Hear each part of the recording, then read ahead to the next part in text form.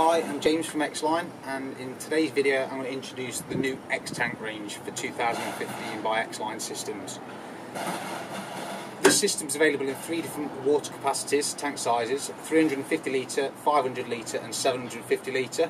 It's also available in lots of different configurations, so you can just have it just as a purely delivery unit only, so pump and controller, where most commonly used with a static system where you can transfer the water into the van and use it as a delivery unit. Or you can have it as a DI unit, DI only, so for people with soft water areas you can just run straight through DI, just situated at the back. Or for some people that just like to have a DI on the van just as an extra precaution, just to polish the water on the way out. Or you can go for a fully automated reverse osmosis system like this one here. This customer's bought his van to us to have a system installed. He's gone for the 750 litre tank size, full reverse osmosis system. He's gone for the twin hose reels. We've got these little hose secures here, so when the doors are shut, it stops the hoses from rocking around in the van, easily to lift in and out. It's got external van ports on there, one for filling, one for the wastewater that's produced from the system, and 2 hose outlets, one for each reel. He's gone for the controllers on the side door and twin diaphragm water delivery pumps. Also on the tank itself, you'll notice that there's some isolation valves, so you can isolate each pump there. So if you've got to do any maintenance on the system or anything like that, you can just isolate those off. Or if you do get any dripping ports, which is often the case, you can just isolate them so you don't get no dripping in the winter and things like that. You don't want no ice on the drive. It's gone for the 20-inch pre-filters, which are these 2 filters here. One's a sediment filter and one's a carbon filter. 40-inch low pressure reverse osmosis membrane, and then at the back there, you can just see it through there. It's got a 11 litre DI vessel with quick release, the new PV quick release lid on there. This is where the magic happens. This is where the auto flush and fill is operated from. So again, like we said earlier, press a button, does it all for you. Battery's actually mounted in the top cover there. All the pipe work pinned down. It's gone for four pole tubes, so you can quickly just slide the pole out and back in, and away you go. There's a lot of key benefits to this system over conventional systems available on the market. What you'll find is a lot of tanks are off-the-shelf purchase tanks with frames wrapped around them. This tank's been completely designed solely for window cleaning. You can have, what you'll notice is all the components are actually fixed to the actual tank itself.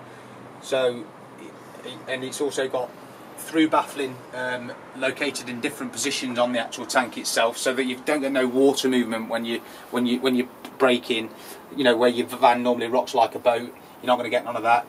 It's actually strapped through to the actual chassis itself, through the actual tank baffles, so the bulk of the water is actually fixed down, and you don't get no movement there on the system whatsoever. It's completely solid. So whereas a tank in an actual frame, you do normally get a little bit of movement on the actual tank itself.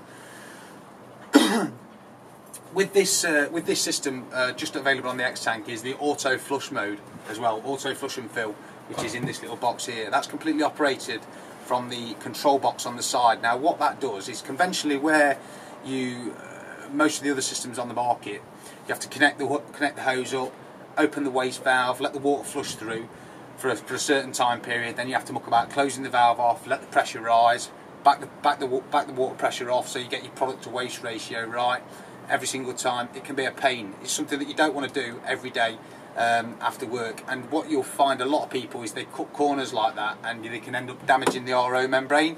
With this one, it's fully electronic. It does it all for you. So basically, you connect the hose up to the van, you press a button, and then what that does is it gives your filtration system the correct amount of flushing time for 15 minutes. It flushes, so it sends all the water down the drain, flushes the membrane, prolonging the life of that. What it then does is it automatically flicks into fill mode, starts filling the tank. So it'll fill the tank, and every hour what it does is it stops, flushes the membrane for 2 minutes, and then starts filling again. Fills the tank to the top, electronic float in the top, shuts off, shuts the valve off, no waste water, no product water, job done. So it's simple. So another couple of key features with this one. I'm just going to show you the where you can mount the controllers while we're on the back end. So you can mount one controller here or here. you'll also notice in a minute that you can mount controllers on the side doors, so you can have in whatever configuration you like. So if you like opening your side door and having the controllers there, or you're in a small van and you want to have them controllers on the back, or you want one on the left, one on the right, you can do all that. So as you'll notice, everything's all integrated in the back there, so that the DR vessel is actually sat in the actual tank. That also helps with water movement in the actual tank, so you don't get no water movement sloshing left to right. That can be easily accessed by unscrewing your pre-filters. The battery on the actual tank system itself is actually integrated in the actual top, so you just unscrew them, two 30mm bolts there, and your battery's accessed. So everything's completely away, all the electronics are all hidden, completely protected. Also, another feature to this is the footprint of the van, the footprint of the system. What you'll find is it's only 1100 wide and 900 tall in millimetres, and what that does is it makes it a lot more compact. It can fit in any vehicle. So we'll go around to the side. I'm just going to start talking through some of the features. This way.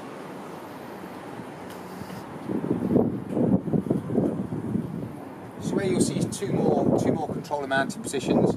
You've got the same on the opposite side, which I'll show you in a minute, and that's where this customer's chosen to have his mounting points on for his controllers. Now, another key feature to this is the actual lid itself. Now, what you'll find on a lot of other tanks is the lid actually sits proud, or it sits flat with the top of the tank. And in the window cleaning industry, you need to have a vent in the lid, so that when you're drawing water from the actual tank itself, air can go through the actual air intake on the vent on the top of the lid. Now, what we've done with this is quite clever. We've lowered the actual lid, we've sunk it down, so it's got like an anti-splashback lid.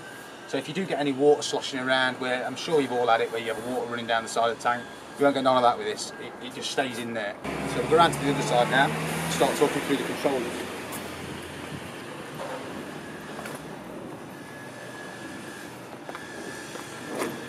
Well, in fact, what we'll do is we'll just talk through what's actually on the van itself.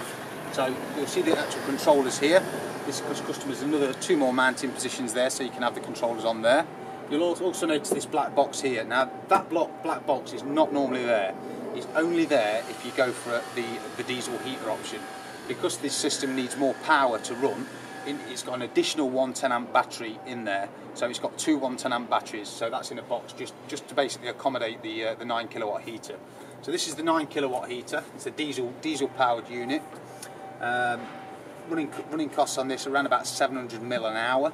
It's the 9 kilowatt version for twin operators, so you can have one working hot, one working cold, two hot, two cold, whatever you like. Completely adjust the temperature on the top here by twisting these valves. The settings and operation of this unit is all made from the actual box itself. Here we have the controllers. So going back to the automated flush fill system side of things, it's as simple as this. You walk up, connect the hose up to the back of the bumper, you press these two buttons here, and what you'll notice is it says fill. That's it. Now what that does is it starts to flush the filtration system for 15 minutes, maintaining the filters. After 15 minutes it will start to fill. It fills the tank. Now every hour what it does is it does a 2-minute flush cycle on the membrane. So it sends all the product to waste, it sends all the water to waste every hour for 2 minutes to flush the system, starts filling again, until your tank fills up. Now when it gets to the top, it's got an electronic level switch, that kicks in, it shuts the product and the waste off. So it's as simple as that. Back to the heater, this is a 9 kilowatt Webasto unit. It's for twin operators. It's available in two different models. It's available in 5 kilowatt or 9 kilowatt. The most popular one for a single operator is the 5 kilowatt. If you go for a twin operator, you'd go for the 9 kilowatt.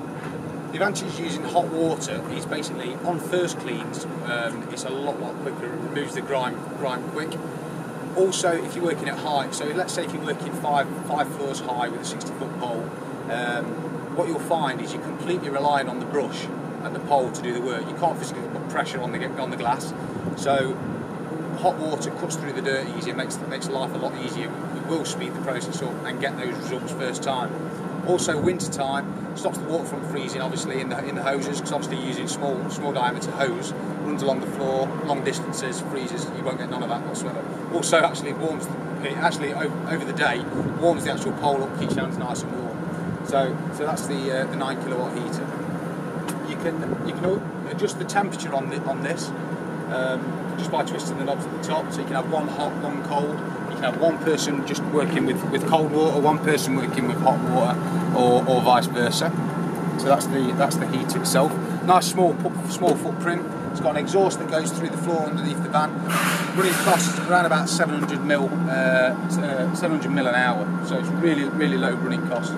The actual diesel integration is actually on this one is integrated to the vehicle fuel tank, so you're not going to muck about with additional auxiliary fuel tanks. It's just fed straight directly from the vehicle fuel tank.